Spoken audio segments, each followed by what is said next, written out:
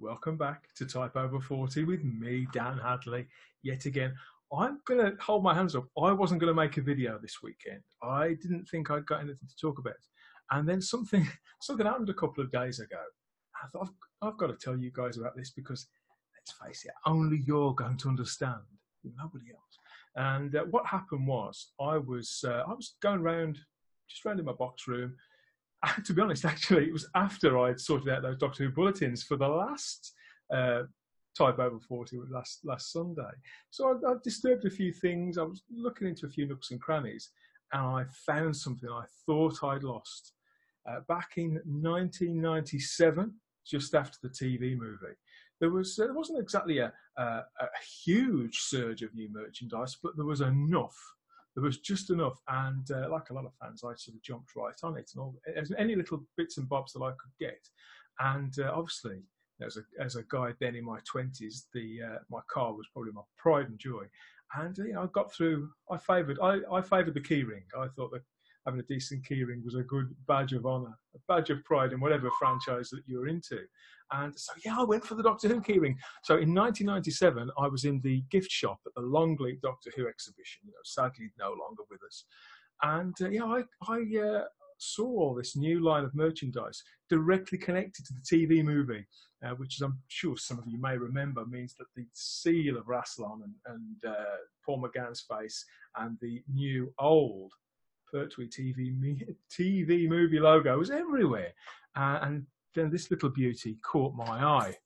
This Doctor Who keyring there. So I bought this in 1997. Thought I'd lost it, and what should I find? Just a couple of days ago, just glimmering out of the corner of one of these boxes, I saw this. Grabbed hold of it, gave it a polish, and it's back in use after 22 years. This is older than my children, this keyring, but it's back in use, back home, and I'm holding it and using it with pride. If there's any little bits and pieces like this that you've got, that maybe you've been using them continually for the last 20, even 30 years, actually, somebody's still wearing those Doctor Who underpants, the Tom Baker ones, after 30, 40 years, then I think someone needs to have a word. But anything else, any other bits and bobs that you're still using, something out of Doctor Who Adventures magazine maybe, well, drop a note in the comments and tell us about it. Take a pic and out yourself as a. Does this count as hoarding? I'm not sure, but I'm really glad to be reunited with my McGann keyring there. Over the moon, in fact. So more conversation. More talk in the group, few bits and bobs more about Series 12 coming through. I know it's not always an easy subject to approach, depending on how we're all feeling about it. And the way I look at it, I'm pretty open about my feelings about the current regime of Doctor Who. I have to be. I recorded podcasts for whatever it was, like 12 weeks, all last autumn, so everybody knows how I feel. They've heard my journey with it. If you haven't, I'll drop the links in the show notes to the whole Type 40 stream, and you can sort of catch up if you feel so inclined. But yes, I know what the place that I'm at with it, and sometimes people do need to vent their frustrations, or they may feel that they've got something genuine to say, or a topic to explore. That's why I post it up. Anything like that, it's for the community. None of us, including myself, are obliged to say anything positive or negative. We can always scroll past. And some of us maybe do post the same things over and over again, or have the same instincts. Dave Yadley, is it really necessary to post boo after every picture? I'm not entirely sure. But if all joking apart, who does it harm? At the end of the day, we're all grown-ups. We can just as easily step past that which we're not interested in reading, or any other members of the Facebook group that we don't wish to interact with. It wouldn't do for us all to be the same, would it? But I'll continue bringing the news, such as it is, whenever there is news. And we'll in the meantime, there's a whole lot of other flavours brands of Doctor Who for us to enjoy, for us to talk about and to share. Speaking of which, yeah, on the Facebook wall this morning, I posted up a link to a new article about the documentary that's on Radio 4 Extra next weekend. The what's it called? It's called the John Pertwee Hour. It's really, really nice and old school, isn't it? The John Pertwee Hour. I like that. I think he'd like that too. Yeah, with Sean Pertwee, of course, and yeah, it's on 3 times on Saturday, so you've got plenty of opportunities to catch it live. And afterwards, I think they're putting it out as a podcast as well, which anybody all over the world will be able to get access to. So that's fantastic. But yeah, what I was wondering, what I'm itching to find out, is how much of this is if it's the brainchild of this man, Mr. Sean Pertwee, or not, or if he was just approached to be the front man for it, after it was all put together.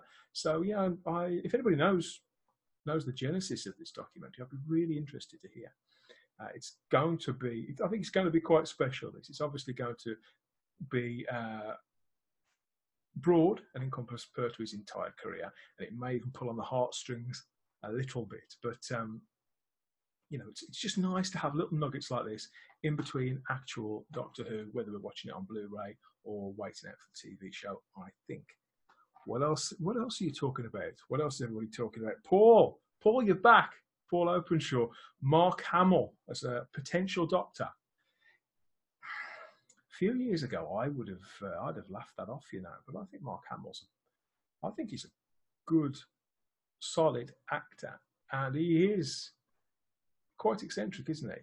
I don't want to say I agree with everything that he says or in the way that he conducts himself, but he's a very difficult person to dislike, and he's genre royalty. So, God, yeah, get him into Doctor Who somehow. Get him in. There is a queue. Get to the back behind Sean Pertwee and a few others. But yeah, I'm all for that. The more I think about it, an American Doctor, no, why not? Why not? What else have we got here? Jeff Brown. Jeff, you've been to. Oh, you're sharing more pictures from Supernova. Wow, yeah, there's all these Doctor Who props and costumes and things like that. Yeah, I mean, with these, I'm not sure how many of these, whether they're the same ones that are going all over the world now since the Doctor Who experience closed, because like the several Bessies, aren't there, at any given point all over the world. But yeah, any events anybody's going to over the summer, please, if you feel so inclined, come and share with us, come and show us the pictures, or just tell us you've had a brilliant time, make us all jealous. We'd like nothing more than that. But yeah, interact, bring us whatever you like. I'm also looking forward to this web series beginning tomorrow for 6 weeks on YouTube. This is a real event. The people who put this together, Dalek 63 to 88 channel, have teamed up with a guy called Gav 3D, who also goes under the name The Mind Robber, who, in my opinion, puts together some of the most amazing digital Doctor Who related artwork. None of it's particularly official. I think some of his work has turned up on official Blu-ray, DVD releases and things like that. But he's been developing his own 3D art and recreating Doctor Who history digitally like that for, God, it must be 10 years now. And so for them to be directing all of that creative impulse and all the knowledge of Dalek 63 to 88 into a web series, it's that's going to be something special. It really is. I mean, obviously it helps if you like the Daleks, but if you're a Doctor Who fan and claim you don't like the Daleks, pull the other one, quite frankly. But yeah, I'll be sharing those every week, or at least I hope somebody will be sharing them, and we can comment and watch along with those. It's going to be great. I promise that's going to be unmissable. What else are we talking about? Yeah, the Children in Need project. Yeah, Children in Need is a really, really worthy cause. The telethon can be a little bit like pulling teeth now, can't it? But Doctor Who and Children in Need, we know this. Their connection stretches back decades. And I'm sure you do, I give, and we don't have to watch and listen to whatever it is they get up to, do we? But somebody's bound to like it. Sure, the children enjoy it, and whether stars enjoy doing it all night. Sometimes it can be fun to watch them squirm, can't it? I mean, let's face it, Jodie Whittaker made me squirm a few times last year, so maybe. Oh dear, oh dear, oh dear. Hadley, what are you saying? What are you saying? Podcasts.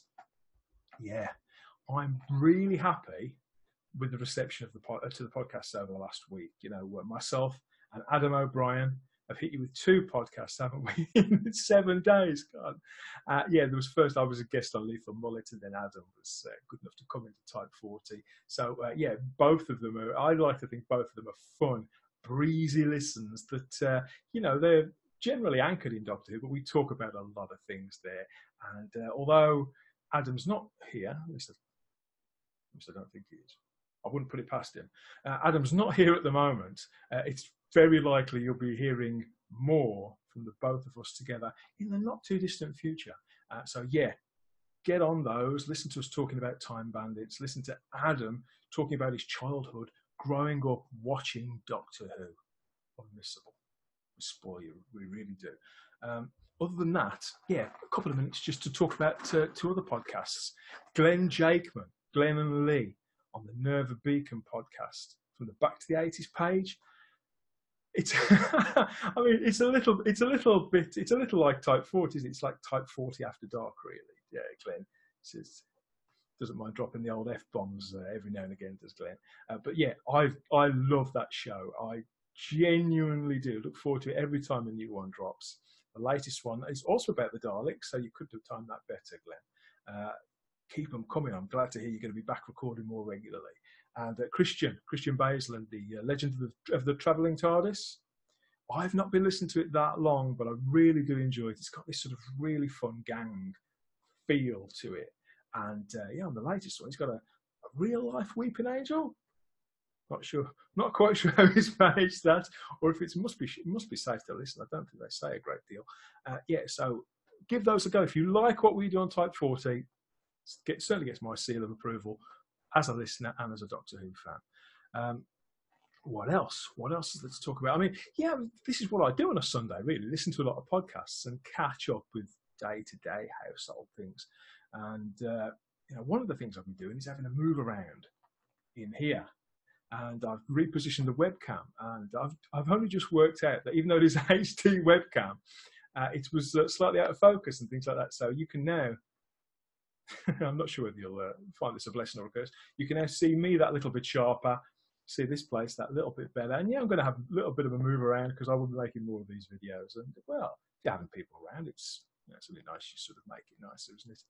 It's only polite. But yeah, what I was wondering about is I haven't got a name for this room yet. You know, I don't call it a man cave, a Doctor Who cave, because I work over that side and do all my play over this side. But yeah, what shall I call it? What do you think would be a good name for this entire space? So like the Dan cave, the den, the whatever you want to call it. I'm really interested in your suggestions. Pop them in the comments. Keep them clean if you can, please. Oh dear, what have I done? Yeah, so I'll be really interested to hear what you've got to say about that. And yeah, over the next few weeks, as I keep on making these videos, I'm afraid so. As I keep on making these videos, you know, just a few little things change here and there, and hopefully, as the videos keep on coming, you'll keep on watching and keep on listening to those podcasts and keep on interacting on the wall. Thank you all for your time on this sunny-ish Sunday afternoon. And whatever else you're doing for the rest of the day, wherever you are in the world, have a fantastic time. I'll speak to you soon. Bye.